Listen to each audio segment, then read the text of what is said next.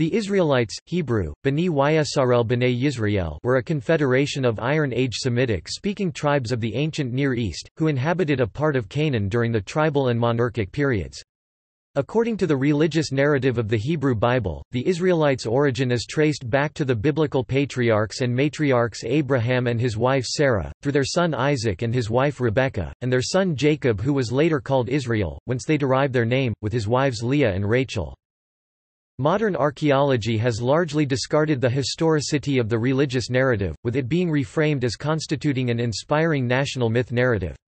The Israelites and their culture, according to the modern archaeological account, did not overtake the region by force, but instead branched out of the indigenous Canaanite peoples that long inhabited the southern Levant, Syria, ancient Israel, and the Transjordan region through the development of a distinct monolatristic—later cementing as monotheistic— religion centered on Yahweh, one of the ancient Canaanite deities. The outgrowth of Yahweh-centric belief, along with a number of cultic practices, gradually gave rise to a distinct Israelite ethnic group, setting them apart from other Canaanites. In the Hebrew Bible, the term Israelites is used interchangeably with the term 12 tribes of Israel. Although related, the terms Hebrews, Israelites, and Jews are not interchangeable in all instances. Israelites Yisraelim refers specifically to the direct descendants of any of the sons of the patriarch Jacob, later called Israel, and his descendants as a people are also collectively called Israel, including converts to their faith in worship of the God of Israel, Yahweh. Hebrews Ephraim, on the contrary, is used to denote the Israelites' immediate forebears who dwelt in the land of Canaan, the Israelites themselves, and the Israelites' ancient and modern descendants including Jews and Samaritans. Jews Yehudim is used to denote the descendants of the Israelites who coalesced when the tribe of Judah absorbed the remnants of various other Israelite tribes. Thus, for instance, Abraham was a Hebrew but he was not technically an Israelite nor a Jew, Jacob was both a Hebrew and the first Israelite but not a Jew, while David as a member of the tribe of Judah was all three, a Hebrew, an Israelite, and a Judahite Yehudi, Jew. A Samaritan, on the contrary, while being both a Hebrew and an Israelite, is not a Jew. During the period of the divided monarchy, Israelites was only used to refer to the inhabitants of the northern kingdom of Israel, and it is only extended to cover the people of the southern kingdom of Judah in post-exilic usage. The Israelites are the ethnic stock from which modern Jews and Samaritans originally trace their ancestry. Modern Jews are named after and also descended from the southern Israelite kingdom of Judah, particularly the tribes of Judah, Benjamin and partially Levi. Finally, in Judaism, the term Israelite is, broadly speaking, used to refer to a lay member of the Jewish ethno-religious group, as opposed to the priestly orders of Kohanim and Levites. In texts of Jewish law such as the Mishnah and Gemara, the term Yehudi, meaning Jew, is rarely used, and instead the ethnonym Yisraeli, or Israelite, is widely used to refer to Jews. Samaritans commonly refer to themselves and to Jews collectively as Israelites, and they describe themselves as the Israelite Samaritans. Etymology. The term Israelite is the English name for the descendants of the biblical patriarch Jacob in ancient times, which is derived from the Greek Israelites, which was used to translate the biblical Hebrew term B'nai Yisrael. Yisrael is either sons of Israel or children of Israel. The name Israel first appears in the Hebrew Bible in Genesis chapter 32 verse 29. It refers to the renaming of Jacob, who, according to the Bible, wrestled with an angel, who gave him a blessing and renamed him Israel because he had striven with God and with men, and have prevailed. The Hebrew Bible etymologizes the name as from Yisra, to prevail over, or to struggle, wrestle with, and God, the divine. The name Israel first appears in non-biblical sources c.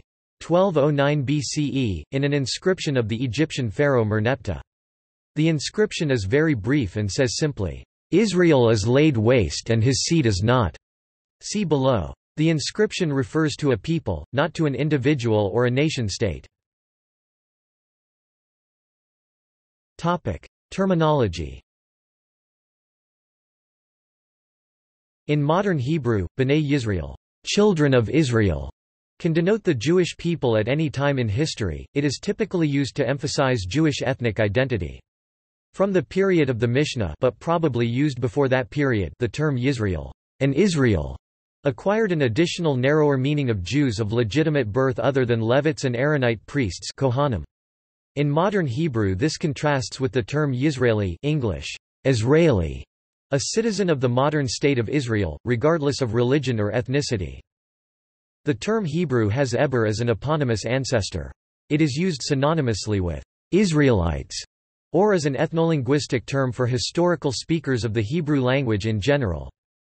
The Greek term Iodioi Jews was an exonym originally referring to members of the tribe of Judah, which formed the nucleus of the Kingdom of Judah, and was later adopted as a self-designation by people in the diaspora who identified themselves as loyal to the God of Israel and the Temple in Jerusalem. The Samaritans, who claim descent from the tribes of Ephraim and Manasseh, plus Levi through Aaron for Cohens, are named after the Israelite kingdom of Samaria, but until modern times many Jewish authorities contested their claimed lineage, deeming them to have been conquered foreigners who were settled in the land of Israel by the Assyrians, as was the typical Assyrian policy to obliterate national identities.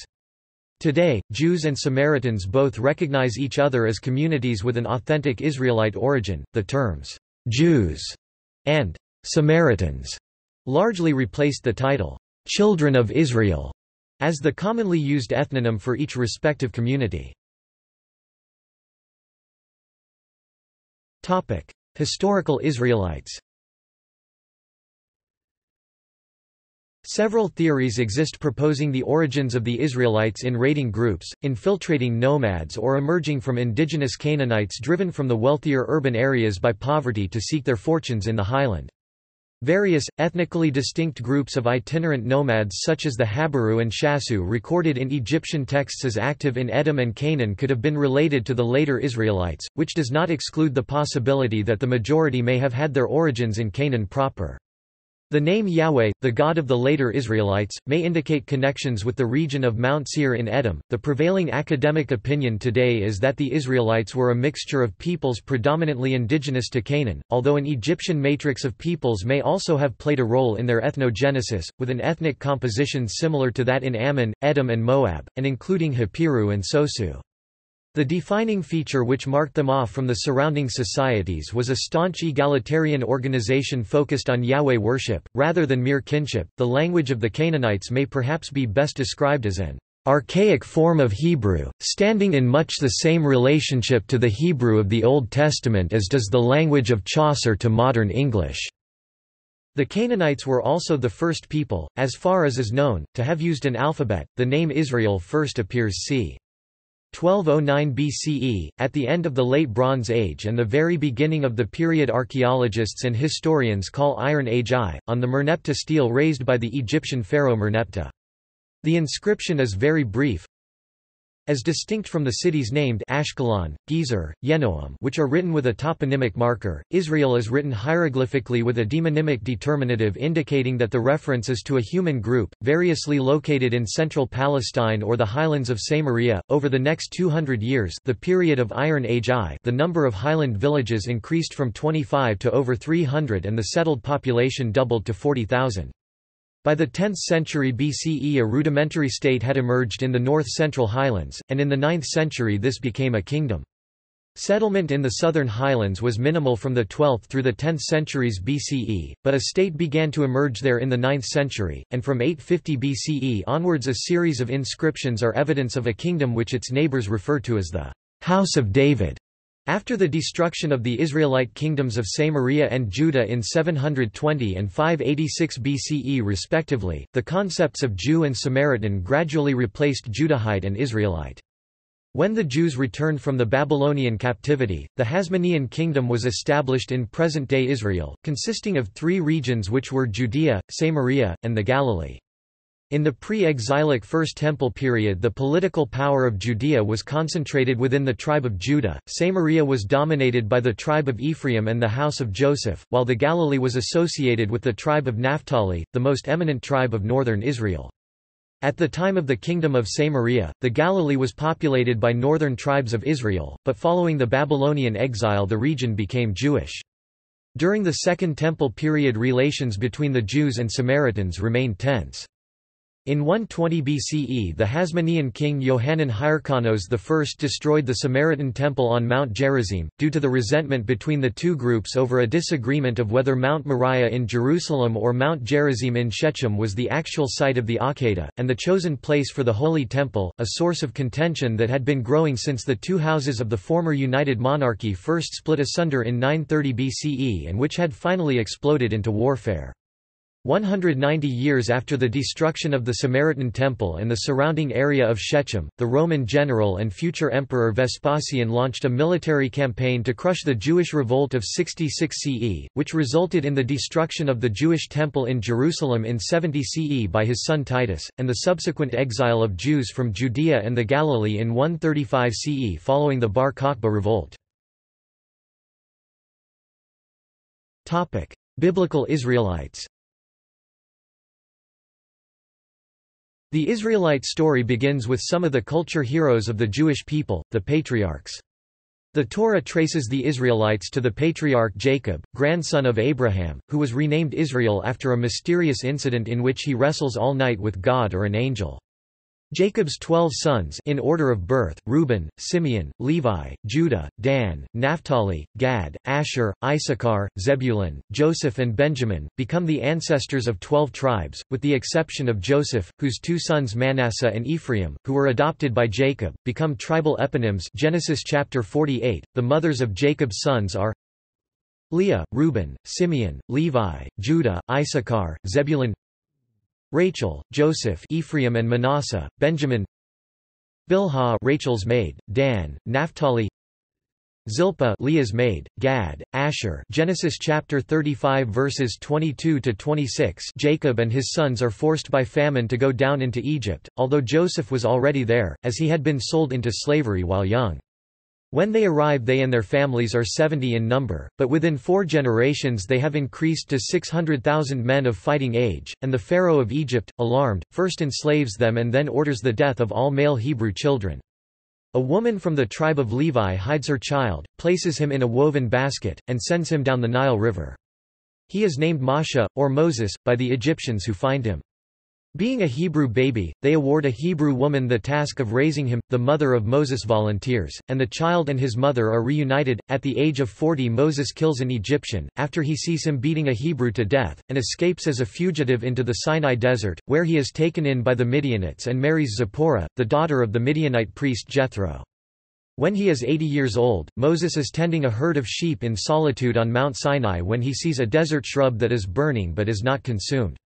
The God of Israel calls to Moses from the fire and reveals his name, Yahweh, from the Hebrew root word hwh meaning to exist, and tells Moses that he is being sent to Pharaoh to bring the people of Israel out of Egypt. Yahweh tells Moses that if Pharaoh refuses to let the Hebrews go, to say to Pharaoh, "Thus says Yahweh, Israel is my son, my firstborn, and I have said to you, let my son go, that he may serve me, and you have refused to let him go. Behold, I will slay your son, your firstborn."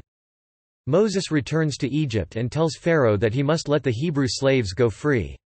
Pharaoh refuses and Yahweh strikes the Egyptians with a series of horrific plagues, wonders, and catastrophes, after which Pharaoh relents and banishes the Hebrews from Egypt. Moses leads the Israelites out of bondage toward the Red Sea, but Pharaoh changes his mind and arises to massacre the fleeing Hebrews. Pharaoh finds them by the seashore and attempts to drive them into the ocean with his chariots and drown them. Yahweh causes the Red Sea to part and the Hebrews pass through on dry land into the Sinai. After the Israelites escape from the midst of the sea, Yahweh causes the ocean to close back in on the pursuing Egyptian army, drowning them to death. In the desert Yahweh feeds them with manna that accumulates on the ground with the morning dew. They are led by a column of cloud, which ignites at night and becomes a pillar of fire to illuminate the way, southward through the desert until they come to Mount Sinai. The 12 tribes of Israel encamp around the mountain, and on the third day Mount Sinai begins to smolder, then catches fire, and Yahweh speaks the 10 Commandments from the midst of the fire to all the Israelites. From the top of the mountain, Moses ascends biblical Mount Sinai and fasts for 40 days while he writes down the Torah as Yahweh dictates, beginning with Bereshith and the creation of the universe and earth. He is shown the design of the Mishkan and the Ark of the Covenant, which Bezalel is given the task of building. Moses descends from the mountain 40 days later with the Sefer Torah he wrote, and with 2 rectangular lapis lazuli tablets, into which Yahweh had carved the Ten Commandments in Paleo-Hebrew. In his absence, Aaron has constructed an image of Yahweh, depicting him as a young golden calf, and has presented it to the Israelites, declaring, "Behold, O Israel, this is your God who brought you out of the land of Egypt." Moses smashes the 2 tablets and grinds the golden calf into dust, then throws the dust into a stream of water flowing out of Mount Sinai, and forces the Israelites to drink from it.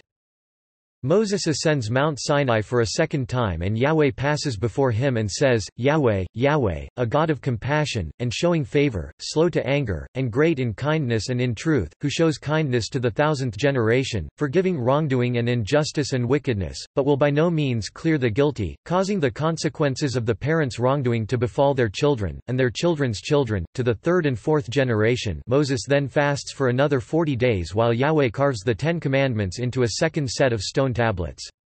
After the tablets are completed, light emanates from the face of Moses for the rest of his life, causing him to wear a veil so he does not frighten people. Moses descends Mount Sinai, and the Israelites agree to be the chosen people of Yahweh and follow all the laws of the Torah. Moses prophesies if they forsake the Torah, Yahweh will exile them for the total number of years they did not observe the Shemitah. Bezalel constructs the Ark of the Covenant and the Mishkan, where the presence of Yahweh dwells on earth in the Holy of Holies, above the Ark of the Covenant, which houses the 10 Commandments. Moses sends spies to scout out the land of Canaan, and the Israelites are commanded to go up and conquer the land, but they refuse, due to their fear of warfare and violence. In response, Yahweh condemns the entire generation, including Moses, who is condemned for striking the rock at Meribah, to exile and death in the Sinai desert. Before Moses dies, he gives a speech to the Israelites where he paraphrases a summary of the Mizwah given to them by Yahweh, and recites a prophetic song called the Ha'azinu. Moses prophesies that if the Israelites disobey the Torah, Yahweh will cause a global exile in addition to the minor one prophesied earlier at Mount Sinai, but at the end of days Yahweh will gather them back to Israel from among the nations when they turn back to the Torah with zeal.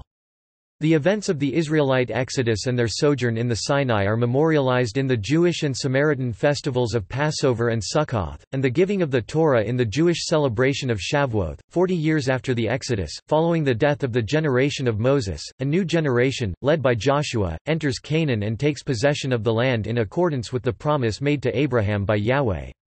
Land is allocated to the tribes by lottery. Eventually the Israelites ask for a king, and Yahweh gives them Saul. David, the youngest, divinely favored son of Jesse of Bethlehem, would succeed Saul. Under David the Israelites establish the united monarchy, and under David's son Solomon they construct the Holy Temple in Jerusalem, using the 400-year-old materials of the Mishkan, where Yahweh continues to tabernacle himself among them. On the death of Solomon and reign of his son, Rehoboam, the kingdom is divided in two. The kings of the northern kingdom of Samaria are uniformly bad, permitting the worship of other gods and failing to enforce the worship of Yahweh alone, and so Yahweh eventually allows them to be conquered and dispersed among the peoples of the earth, and strangers rule over their remnant in the northern land. In Judah some kings are good and enforce the worship of Yahweh alone, but many are bad and permit other gods, even in the Holy Temple itself, and at length Yahweh allows Judah to fall to her enemies, the people taken into captivity in Babylon, the land left empty and desolate, and the Holy Temple itself destroyed. Yet despite these events Yahweh does not forget his people, but sends Cyrus, king of Persia, to deliver them from bondage. The Israelites are allowed to return to Judah and Benjamin, the Holy Temple is rebuilt, the priestly orders restored, and the service of sacrifice resumed. Through the offices of the sage Ezra, Israel is constituted as a holy nation, bound by the Torah and holding itself apart from all other peoples. Genetics. According to the Bible, Abraham came from Ur of the Chaldeans and the Israelites are descended from the Chaldeans. Chaldea was a region of ancient Babylonia in what is now southeastern Iraq. The Chaldeans were Semites, a group of people who spoke language related to Aramic. The study of al-Zahari suggests the eastern side of Fertile Crescent as the homeland of the Y chromosome haplogroup J. Furthermore, J XM172 seems to have had its center in Iraq. In 2000, M. Hammer et al. Conducted a study on 1371 men and definitively established that part of the paternal gene pool of Jewish communities in Europe, North Africa and Middle East came from a common Middle East ancestral population. In another study, Nabel noted, in comparison with data available from other relevant populations in the region, Jews were found to be much more closely related to groups in the north of the Fertile Crescent, Kurds, Turks, and Armenians, than to their Arab neighbors.